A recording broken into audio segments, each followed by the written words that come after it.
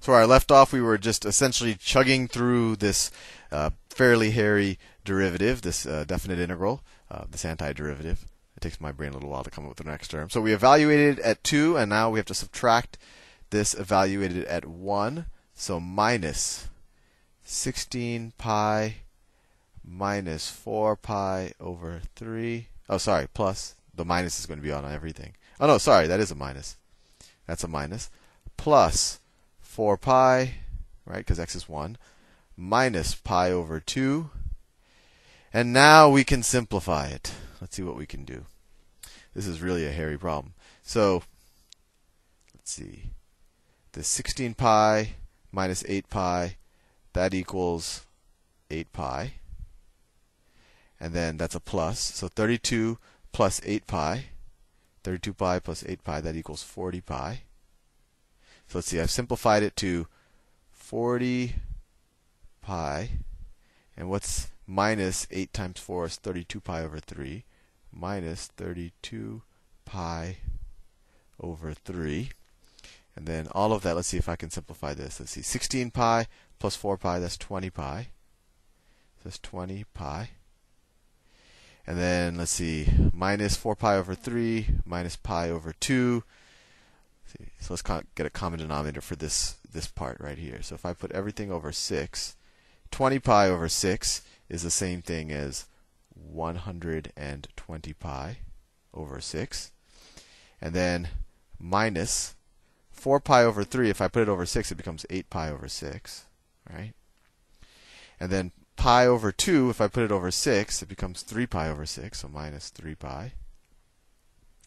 So this whole term that we're going to have to subtract from this term is equal to 120 minus 11, right? So that's 109 pi over 6.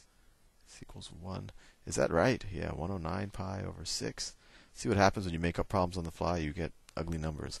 109 pi over 6. And what does that top part translate? So this is what we're going to subtract. This is when we evaluated the antiderivative at 1. But let's simplify this one. So that one, if we put 3 common denominator, that's 120 pi over 3 minus 32 pi over 3.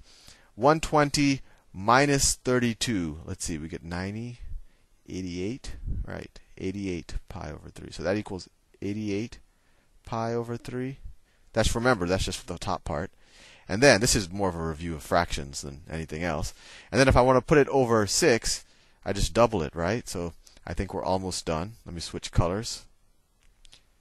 So if we go over a denominator of 6, 88 pi over 3, let's see, if I double that, I get 160, 176, right? 176 pi minus this, minus 109 pi. I'm sure I made a careless mistake. These are my least favorite type of things to do, hairy fractions. So 176 minus 109, that's the same thing as 76 minus 9, and that is 65. So our final answer is 65 pi over 6, which isn't as hairy as it seemed when we started the problem, but that's pretty neat. This is kind of a strange shape. It's kind of a wide ring that has the upper part of the ring and the inner part of the ring are hard edges, but then it's curved on the outside. And we were able to figure out the volume of that, especially, and what was weird about this is when it was rotated around the line y is equal to minus 2. Hopefully I didn't confuse you. These are about as difficult as these, volume of revolution problems get.